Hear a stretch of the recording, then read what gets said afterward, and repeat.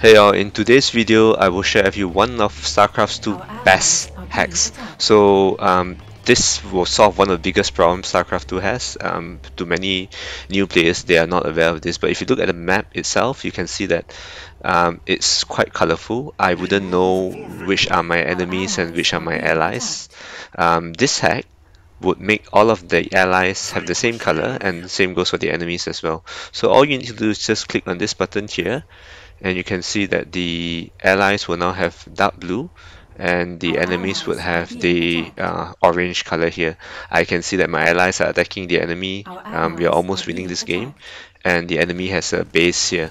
So you can even change the color of this on the map on the options screen. So go to your options, and yeah, I'm going to change the enemies to become red and click on the set, and this is immediately reflected on the screen itself. So I hope that this hack is useful to you. It definitely improves my gameplay a lot. Do click on like and subscribe if you'd like to see more videos such as this. Have a nice day ahead. Thanks.